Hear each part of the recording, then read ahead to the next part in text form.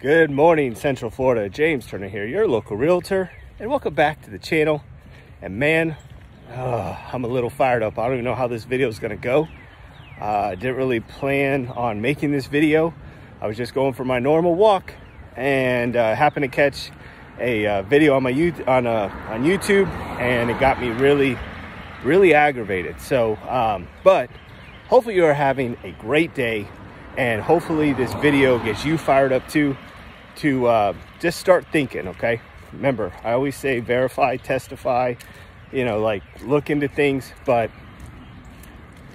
all right, so let's get into it. So I'm watching this video. This is from, they're doing an interview on a guy that used to work for Coca-Cola like many years. Okay, and it starts talking about how Coca-Cola, which we obviously know is not great. I think anyone can say, hey, if you want to live a healthy lifestyle, include Coca-Cola in your diet and sugar in your diet, okay?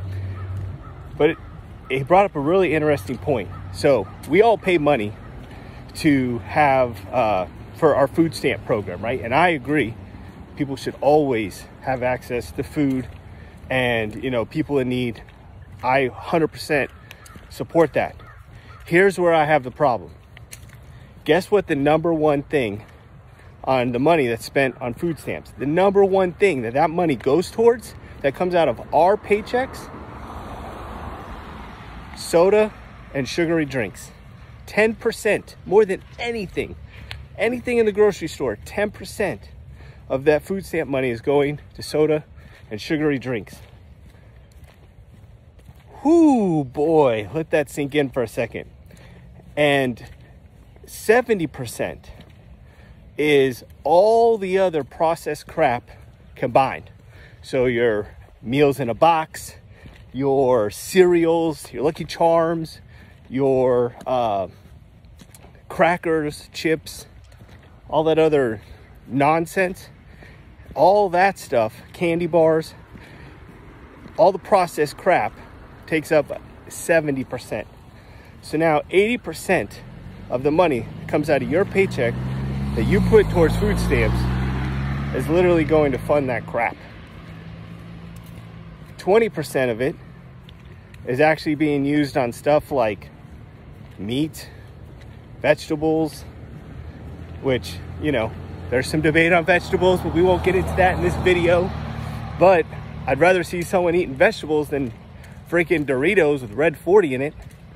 But what pisses me off is this problem. There's so many different problems with this, okay? Let's start with one. That's a huge waste of money to feed people a bunch of crap. Now, let's do the flip side. People that eat a bunch of crap, who don't have money for food, what happens? They get sick and they have to go get treatment for all this years of crap that they're feeding themselves and their kids. And if they don't have money for food, they don't have money for doctor's visits or medicine or any of that. So now we have to pay for that too. And we're literally making them sick and paying for it by feeding them junk food that we also pay for. Why is there no regulations on this? You want to do food stamps to help people in need? Okay, water. Like, why are we paying for soda? Why are we paying for Lucky Charms? Like, there needs to be a list or just certain things. And it's not like it's hard. They already have things like this in place. Can't go buy beer on food stamps, which is great. I mean, because imagine if you could. Imagine if people got food stamps and they could go buy beer. Everyone be starving because everyone be drinking. Like, the system's in place, and it's just a trap. It's keeping these people trapped. Now, here's the other thing that really kind of was like an aha thing for me, right? It's like, okay, well, why wouldn't the government want to take in and, just say, hey, you can't feed on this?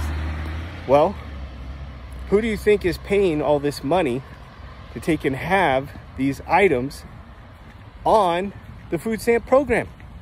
Coca-Cola, General Mills, Nabisco, all all these companies, they're paying for it, because think about it. If I'm Coca-Cola, this is exactly what the guy basically said. If I'm Coca-Cola and people on food stamps are consuming, the largest amount of money they're spending is on Coca-Cola, or, you know, sugary drinks, it's like a monthly revenue stream for them. Why in the world? Imagine what would happen to their stock or their, you know, revenue streams if the government said you can't use food stamps for sugary drinks. Imagine what would happen is if they did cut that out, what would happen to people's health? How many thousands of pounds of sugar an hour we would be consuming less if we didn't have, you know, if we didn't give this access. Now here's another problem. Like I said, there's multiple problems with this. If you come out and you say you can't do sugary drinks, and you can't have your Lucky Charms, and you can't do this on a food stamp program, then people are going to say, well, you're taking away people's right to choose. It's their choice if they want to take and eat that or drink. Okay, but where's my choice on the money that I put in of where it goes? Where's that choice? If they want those Lucky Charms so bad, put it on your Christmas list. Get a part-time job. Make $100 a week and you go buy all the Lucky Charms you want. But when you're taking the money from other people, and it's not even they're taking it, the government is giving them. So we really should be more mad at the government, because the people are just addicted. This is a drug for them. They need the sugar like a heroin addict. So like essentially you can't get, I mean, it gets me mad, but who are you really to blame, right? Companies want to make money, governments want the money, and people want the addiction. That's just how it works, okay? Oh, all right. So let's think about some other things. Well, you got people that say, well, we got to feed the population and processed food is cheaper. Okay, I get this because I do carnivore. I get this, oh man, carnivore is so expensive. But really, if you think about it, you think that food is cheap because you can get a bowl of cereal and you can get a bag of chips, you know, and it's super cheap. But then you're eating all day, just countless meals, snacks. There's no nutritional value in that. You take and you eat. How many people can sit there, eat a dinner? Let's just say you did what I eat for dinner one time, right? You get a big steak and 3 eggs, and you eat that, okay? And you're gonna be like, oh man, I'm full. I don't know if I can finish this steak. Or here, how many times do you have a plate? You ain't hungry enough to finish them vegetables, but then you will open up a bag of chips and eat that entire bag. It's like a second stomach just comes out of you. And it's like, oh, I'm not hungry for healthy stuff, but you want to give me some potato chips? Yeah, I'll grow a second stomach for that. Now I'll start thinking about some of the repercussions of that, right? We already have increased healthcare. Now that is going through the roof because we're feeding these kids all this crap. And here's the little statistic.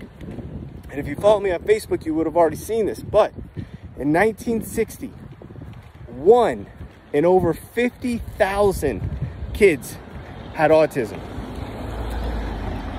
It's now 1 in 54 kids. Let me get out of the way of this sun. 1 in 54 kids have some level of autism. What do you think changed between 1960 and today?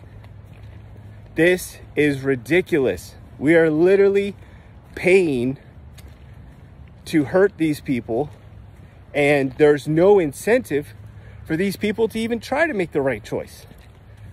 Cut out all this crap that they can't, like, you can't buy this, and give them the option to get healthy food, because then they're going to start taking and using less money in healthcare, which is going to take and save money. They're going to actually probably eat less, because when you tell people they can only eat what we should be eating and not processed crap, you eat a whole lot less, which means that you're going to lose weight, you're going to get healthier, you're going to spend overall less money, Or even if they spend the same amount, because they're going to obviously use up all the money, but they're going to save it in the healthcare. They're also going to feel better, right? How many of these people, if you cut out all this processed crap, right, and they start eating healthy and start feeling better, how many of them may go the next step? Cut out smoking, cut out drinking. Could you see how that could happen? I don't think if we were to say, hey, we're going to feed you highly processed crap because that's going to help you want or motivate you to want to take and stop smoking or drinking. Go ahead, put that. Let's put $100 and see which one you think would be more successful. Come on, like this is a joke. I'm so fired up on this. Hopefully this video does not come across too negative, but hopefully you're fired up about this. Like, I'm curious, what is your guys' thoughts on this? Of course, there's a lawnmower right here. What is your guys' thoughts on this? What do you think about having stuff like Lucky Charms and Doritos with Red 40 in it and, you know, sugary diet Pepsis and all this stuff? What do you think about that being allowed on the food stamp program? What do you think about your money going to pay this crap food to people that you then have to turn around and pay for their healthcare treatment because of the food that your money went to go pay them to get them unhealthy? Let me know what your thoughts are about this. Tomorrow is going to be a much more positive video, I promise. I'll think of something that doesn't get me so fired up about this, but hopefully you guys are enjoying this video. Thank you for going along the walk with me and keeping me company. Hopefully you enjoyed something new, and I'm going to leave the link to the video that I was watching for those that want to continue watching it. It is about an hour long, so you know, but I'll leave that down in the description below, so if you want to take and check it out, because this is just ridiculous. We gotta do something about this. But anyway, you enjoy the rest of your day, and I will see you in the next walk and talk video. Thank you so much for watching. Subscribe if you're new. Share this video with someone. You know, share this video. Let's get the word out, and let's see what other people think. Like, you know, maybe with enough people behind it, we could get some type of change. It's a stretch, but at least, you know, working towards something. But anyway, you guys have a great day. I'll see you in the next video. Drop a like.